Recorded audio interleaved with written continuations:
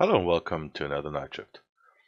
Today we want to make sure that our player can only log in once. Just before it was like you open a client, log on with, for example, player with the login account 2, and you open another one, log in with 2, log in with 2, log in with 2, and so on. So I want to show you that. We just start the game, going for our known player 22. And he's logging on. I'm hopeful. There he is. And if we open another client, where it is, it's over here. Another client is there, and we want to try to log in with 2 and 2, and we say login, nothing happens. For that to work, we need to add a few things to our account table base. So we stop that and go to our workbench. And in our workbench, we see our Across game here, and we got the table account. You just right click on it and say alter table, and you add two new columns. I called them login time and logout time, and it's date time. And just the default is null, and so we just fill it anyway with information direct. So and just hit apply after we edit that and say finish. And if we now go to our table and say select rows, we just get here the new columns. And as you can see, here is already the 2 we logged in before with the login time and the logout time. So next we have to work on our, let's get that login plugin. So I just added here in our install section the variables for creating the table if we are new, or if we have a new plugin. So that will be generated also. It's just login time, data time, or date time, and logout time, date time. So then, as next, we want, or we know, we bound ourselves in the login plugin to the on-server message. And now we want to bind ourselves to the on-player disconnect. So if a player disconnects, we just want to know that. And so we have a function here, it's on-player disconnect. And we go here, and the default stuff we get in this is the connection service con.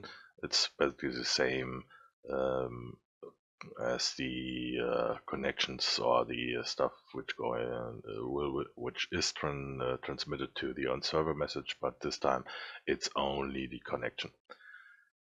So at first we're going to check if we are logged in. So for that we go and create a boolean is logged in, and we set it to false.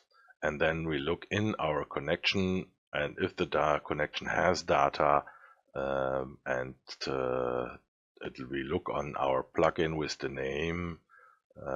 In this case it's login plugin.name, and we look if there is a variable called is logged in. If we got that, then we're going to say is logged in is a bool. It's from the connection dot get data in the plugin, and it's the value of is logged in. So if we are logged in, is logged in is true. So, and if is logged in is true, we want to do a couple things. For the first, we want to have our ID of the connection. As you all remember, we set next to the is logged in the user ID variable with an int, and we want to store that in a variable ID. And then we have a date time. In this case, it's the logout time, and it's equal to the date time.now. So next is we try and we use the dark rift server.database.execute non-query, and we update our table and set the logout time equals to the query parameter add logout time, where ID is add ID. Next is we set the new query parameters, which is for the logout time, the underscore logout time we defined over here. And for the ID, it's the ID we just got there out of our connection. And if we have debug on, we want to log that and going for user logged out, and we log the ID and we log the logout time. Next, we just catch the database exception. If there's an error in the database, we just want to see if we are on debug mode, that error. You know that already, it's just the plain stuff for database connections. So for the next, we want to go into our login section. So we going to the subject login, subject user login, and there we go into the stuff where we already got one row back if the user and the password is correct.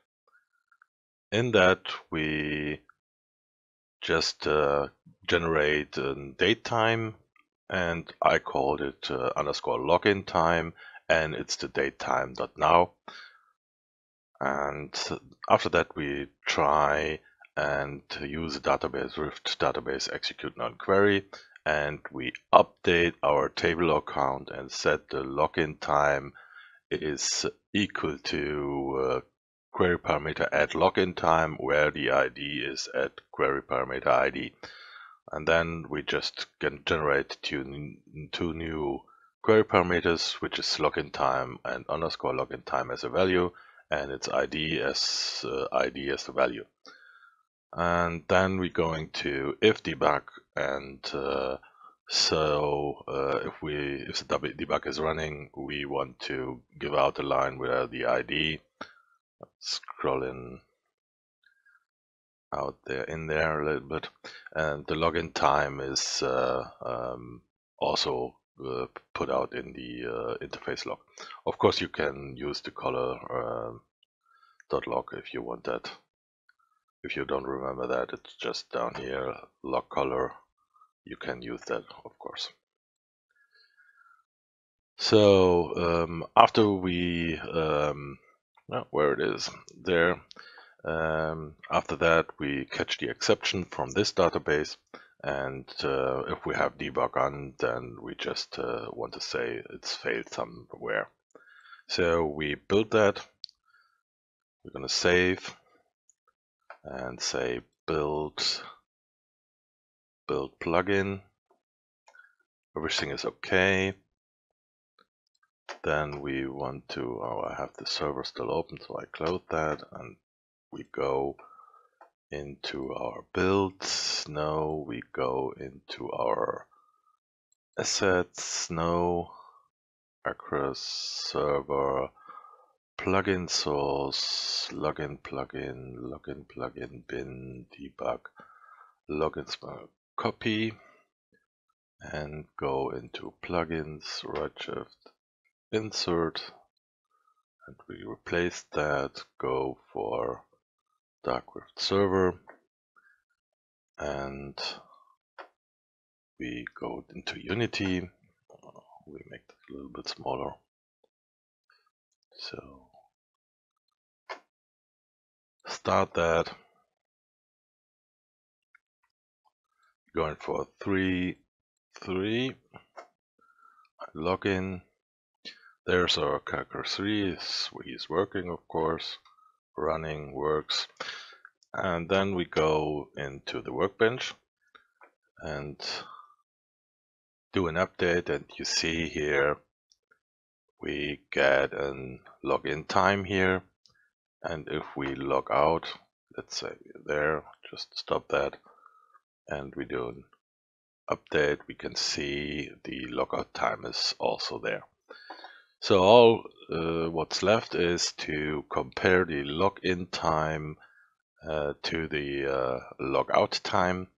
And so if the logout time is bigger than login time, then everything is okay. If the login time is bigger than the logout time, then we still logged in.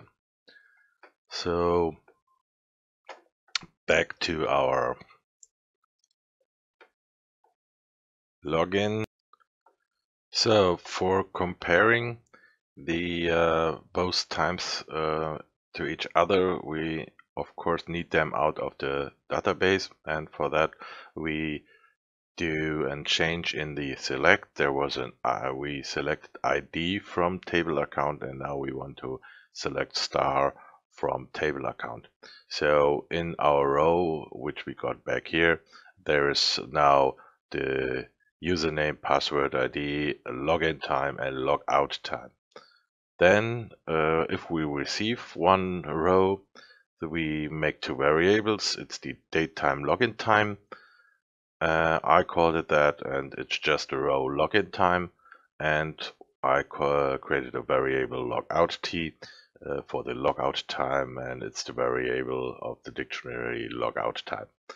So after that, I compare the both to each other. So there's a function datetime.compare, and we compare the first value with the second value. And if the first value is bigger than the second value, we get an integer back which is greater than 0. And if that's the case, we just want to return and bail out of this function. If we receive something like the logout time is bigger than the login time, then we just get an smaller than 0, and if they both the same, we get an equal back. So we're just looking for the greater one. So if we are greater 0, then we know we are still logged in, and we just return out of this function. So to that work, or to make that working, we have to be sure there is a date time in our row, and that's easy made. We just go all the way down to our where it is, there it is, to our add user function, and until now we just added the username and the user password into our table account. So now we want to add the login time and the logout time also to the database. And we just fill that with values. So you go for the value name login time and logout time, and I added that here. It's just a new query parameter with the name login time, and as the value I just put in the date time.now, and as the logout time also a date time.now. So if we are changed from 1 second to the other, it could be that the logout time is 1 second bigger, but since we check for the login time is bigger than the logout time, it's no big deal at all. If you would change that the other way around, it could be a strange thing if somehow we just in the second change. So make sure you get a logout time later than the login time. So well, let's just um, build that and copy that. I did that already, of course. And we're gonna check here. We'll make a new character. Let's say we make 23232323 and say add user. We're going here, whatever, make something happen here, and we call him someone, and we save him to the database, and he is logged on. Of course, he was logged on before in the character screen also, but anyway, so we just control that, and you see here's the user 2323, and you see both are the same since it was the same second we we did that all. So we just log out there and get it new. So you see it's just 30 seconds logged in, and we go in there again just to make sure. 2323 2323, log in, and if we go now there should be 145, and that's 138, so that's bigger, we can't log in there. So that's all for our Highlander modification from our login plugin. So if you liked it, press on the like button. If you like it even more, of course, just subscribe to my channel. I hope you had fun. Happy night shift.